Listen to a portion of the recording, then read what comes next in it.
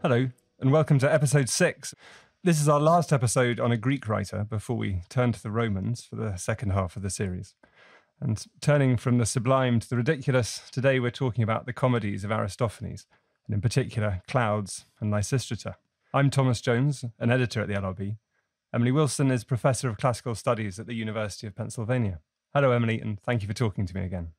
Hello, Tom. I'm excited to be here. So if we begin with the man himself, what do we know about Aristophanes' life? In his new translation of 4 plays, which you've reviewed for the LRB, Aaron Puchigian includes a whimsical biographical note about the author, which says only that Aristophanes was the most celebrated comic playwright of 5th century Athens, and that he lost his hair young. And is that the limit of what we know? It's a good joke, and of course it's appropriate to have good jokes because he made a lot of good jokes. We know quite a lot about his poetic, dramatic output. We know the titles of most of the 40 plays he produced in his lifetime. We know roughly when he lived. He was significantly younger than Euripides, the last dramatist we talked about. So he was born in the 440s and lived into the 4th century, into the 380s. Beyond that, we really know very, very little about his biography. We're not told that he took up city offices in the way that we're told about Sophocles. So in contrast to Sophocles, who was clearly friends with Pericles, friends with important political people in the city, that's not the narrative that we get about Aristophanes. But does that mean exactly what does that mean? Does that mean that he was somehow a rebel and an outsider? I don't know that we can necessarily say that. It just means that we don't know very much about his life beyond the theatre. So when and where were Aristophanes' comedies performed? Would it have been at the same festival as, say, Euripides' tragedies, that you'd have 3 days of tragedy and then a day of comedy at the end? Both. So many of Aristophanes' comedies were performed at the City Dionysia, so in the same context as tragedy. And the City Dionysia did include, we think, a day of comedy as well as 3 days of tragedies and satyr plays. So, for instance, the Lysistrata was put on at the Dionysia. But then there was also a separate festival which happened earlier in the year, the Lenaea, at which comedy was the central dramatic form and the comic festival was the primary thing at the Lenaea. The Lenaea was a smaller festival, and it was earlier in the year and therefore during the winter months when sailing wasn't good. So it was primarily a festival focused on an audience of Athenians, in contrast to the Great Dionysia, where there would have been lots of foreign dignitaries from other Greek-speaking states coming to the festival. So I think that also sort of helps make sense of the focus of comedy, which is very much on the city of Athens. And it's very much, a lot of the jokes are sort of in-jokes that are funny if you're Athenian. And you have to know the people. You have to know exactly what's been happening in city politics over the last couple of months for it to be funny. Whereas tragedy has this much more sort of universal, or at least if you're an elite Greek man, relevant to you, kind of theme to it. And is that also one of the differences with the satyr plays? Because they're superficial similarities in sort of low characters with phalluses gambling about and lots of drinking and that. But how does a comedy of Aristophanes differ from a satyr play? Yes, I think for a modern audience, they can be puzzling that ancient people had no sense that satyr play and comedy were at all the same genre. They seemed, to the ancient Athenians, completely different genres.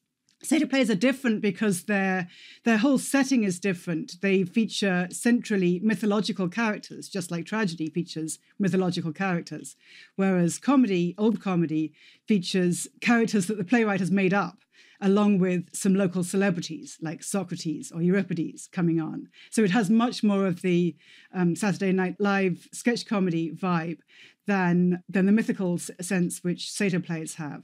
They're about wild spaces and about the jolly japes with the horny satyrs getting drunk and being idiots on the mountainside, whereas old comedy is about the jolly japes and people getting drunk and being idiots in the city. So it's imagined as a different genre because even though, of course, there are jokes, in fact, in all 3 of the dramatic genres of Athens, including tragedy, jokes don't define the genre. The setting does. Right, and although we'll maybe come into this a bit later, but Aristophanes' Birds, for example, that is outside the city, isn't it? That the characters, they leave the city and go off to Cloud Cuckoo Land to live in a sort of utopian... To found a new city. Yes. I mean, it's you're absolutely right that there are ways that Birds is an outlier in the way that it's outside the city. But then it also, in a way, fits because it's it's about what is a city and how do we found one. And one can read the birds as these Athenians replicating a version of imperial Athens, even in the sky. So I think it's not exactly un-Athenian. It's very much engaged with the themes of contemporary Athens, even though it's got this zany animal chorus setting as well.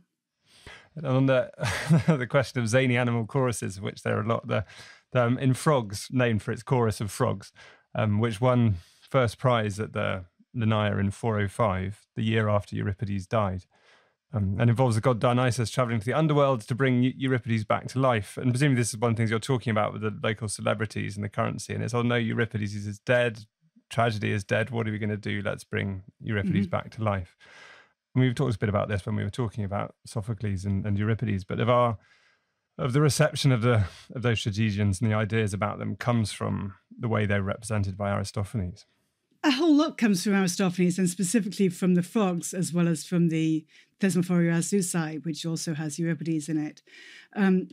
Aristophanes, of course, fits Euripides and Aeschylus into the model that he very often centers his plot around, which is a contrast between old culture and new culture, or between tradition and new ways. So Euripides is made to represent the innovative new ways that might be corrupting the city, and Aeschylus is made to represent back in the days of Marathon, back in the days before women were corrupted by watching or by hearing about the characters in Euripides. Then were the old days better, or are the new days better? And that theme, or that question of a clash between generations and a clash between the old ways and the new ways, occurs in almost every Aristophanes play we have. So it seems to be a sort of feature of his work and maybe of the genre. Is that actually a nuanced account of the relationship between Aeschylus and Sophocles and Euripides? Of course it isn't. It's not supposed to be a nuanced account. It's supposed to be funny, and it is funny.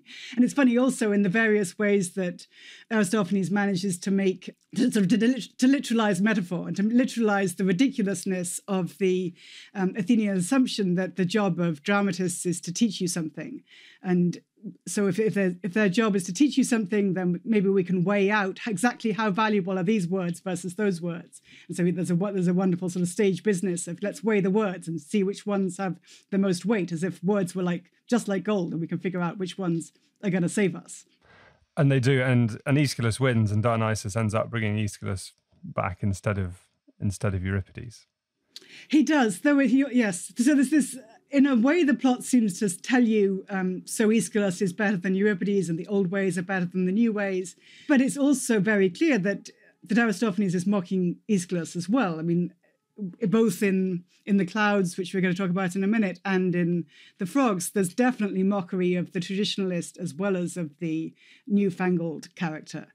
There's a presentation of Aeschylus as totally pompous and full of himself, and also obsessed with boys' bottoms, and all of those things are funny, but they're not necessarily presented as, if only we could get back to those days when these guys were so pompous and so much obsessed with going to the gym. And in Lysistrata as well, isn't it, that the chorus of old men sort of talk about how they've fought at all these battles that actually took place 100 years ago, and they can't possibly have done, which is a bit like, I don't know, it's a bit like boomers talking about the Second World War and what we won the war and that sort of thing. Yeah, the glory days, which is complete fantasy, yes. The greatest generation is always some earlier generation. Aristophanes is very much aware of the fantasy of tradition. And that, I mean, even to go back to the Iliad, there's that bit where Nestor tells all the heroes, "Oh, you're no good compared to Theseus." That the really great heroes are all in the past. So even in the Iliad, people are talking about how the good old days. Good old days. So if you move on to Clouds now, which again stages this argument between old ways and new ways, doesn't it? But not in the theatre, but in the context of education, if that's not an anachronistic term for it. Yes, I mean, I think both plays, in fact, all of the plays are about education. The Frogs is also about how does the theatre teach, and what would a corrupting form of paideia be from the theatre. So paideia it's related to the term for boy or childhood, but it connotes education. The Clouds focuses on the new forms of education that have come into the city with the sophists or wisdom makers. I think we talked about them a little bit when we talked about Medea and the idea of sophia, or new kinds of cleverness, new kinds of skill, which could potentially be taught and could be associated with foreigners. In the Clouds, Socrates, who in fact wasn't a foreigner, but was an Athenian, is presented as the primary sophist who has this wonderful setup of a thinkery. I think that's how Aaron Puchigian translates the school of Socrates in this play. And in this school, he teaches all kinds of baloney, such as logic chopping that has to do with measuring how far a flea can jump, new kinds of language analysis, which various sophists were interested in. So he teaches the students that they should always say chicken and chickeness and drill down into the irrationalities of language and gender. And he also teaches that there are new gods in the sky instead of the old ones. And the chorus in this play is not frogs or wasps or birds, but clouds. So it's the most abstract and immaterial chorus you could have of these, you might think, sort of wishy-washy new deities who are up in the sky, but in fact they're not exactly gods. And they help him to introduce some kind of new metaphysics that has to do with something other than the old school Olympian gods. Thanks for listening to this extract from Among the Ancients, a close reading series from the London Review of Books. To listen to the full episodes and all our other close reading series, sign up to our close reading subscription. Go to lrb.me/close readings or click on the link in the description.